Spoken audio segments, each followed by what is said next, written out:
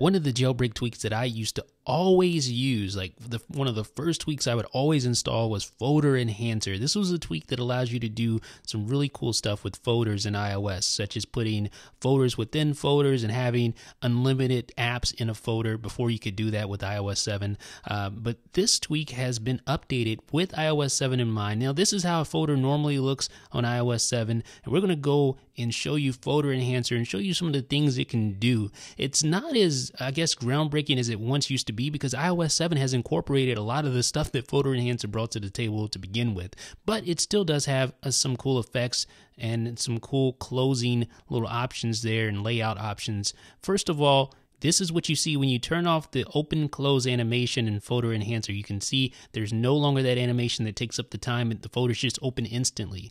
And the zooming of the wallpaper is now gone as well. You see that the wallpaper normally zooms in when you open a folder, but now you can turn that off. So I have disabled the zooming animation, but I've kept the open close animation there in that example, and that looks good. Now let's talk about close all folders. You can actually close all the folders when you have an app launch. And this only really works with folders within folders. So let's go ahead and create a folder within a folder now.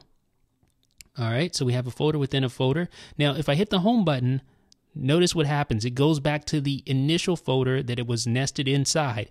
But if I turn on the on home button, close all folders option, it will close all folders with one little press of the home button, just like that. So you see the difference there. And you can also do the same thing for app launches.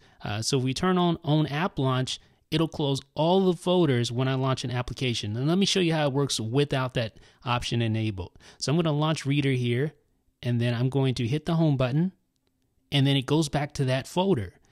You see that? Now, if I turn on the on app launch close all folders option, it will close all the folders as soon as I launch the app. See, I'm going to go back to the home. You see that? All folders are closed just like that. So it's a subtle feature, but it is nice to have. Now I'm going to turn on the 4x4 layout here. That does require a respring. So we're going to respring here. Now we're back up. And I'm going to show you what it looks like with the 4x4 layout. You see, things look a little tighter. Obviously, you don't see it in this example because I need to add some apps here. So I'm going to add some applications to this folder here so you can see exactly what the 4x4 folders look like. So there we go. Now open that up. Now see how things look a little tighter, not as much padding around the items in the folder. I don't really like the look of 4x4, but if you want to put a lot of applications in one folder, then you can do that. It's not as important as it used to be because now you can put unlimited apps. You can just page through the apps right within iOS 7, no jailbreak required. So that is FolderEnhancer, ladies and gentlemen. It has been updated for iOS 7, and the good news is that if you already own FolderEnhancer from the previous jailbreaks, from previous firmware, then FolderEnhancer for iOS 7 is, yep, you guessed it, absolutely free of charge. Big props to the developer for doing that. I mean, he didn't have to do that, but it's absolutely free. If you already own FolderEnhancer on past firmware, then you can download it and enjoy it right now on iOS 7 free of charge. You can find it right now on Cydia's BigBoss repo. Let me know what you think in the comment section. This is Jeff with iDownloadBlog.